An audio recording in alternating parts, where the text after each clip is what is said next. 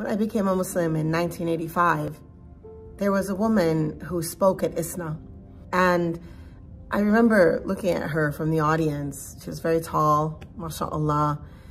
And she was a wonderful speaker, very motivating. And I remember thinking, oh, I'd like to be her. And her name was Aminah Assilmi, rahmatullah alayha. May Allah subhanahu wa ta'ala reward her and grant her his mercy. Aminah Assilmi had a life full of living for Allah subhanahu wa ta'ala. She created positive cultural change. She opened institutions, she spoke, she taught.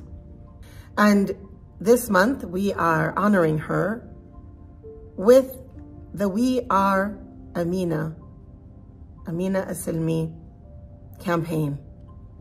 Many of you have nominated your relatives and friends who are also fighting against injustice, who are creative educators, who are positive cultural change makers, who uphold family ties, who take care of their community. And we are looking forward to remembering the helpers, as Mr. Rogers used to say. As we look around, we recognize that women are needed. Women are needed to stand up and do the work that needs to be done. Women like Aminah Assilmi, who stood for justice, are always needed. And here at Rabata, we are working to create an entire generation of women like her and like the women who came before her. We ask that as you watch these videos and remember her good work, as you remember the people in your community who are doing good work, or maybe in your digital community who are doing excellent work, that you look to Rabata and remember that we are working very hard to make sure that there are always Aminah Assilmis. There are always women who will stand up. There are always women who will put up their hands and make dua, and it will be answered.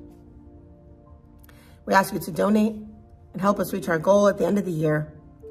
May Allah subhanahu wa ta'ala reward you and reward those that you reach out to, and reward everyone that Aminah Assilmi has affected and touched during her life.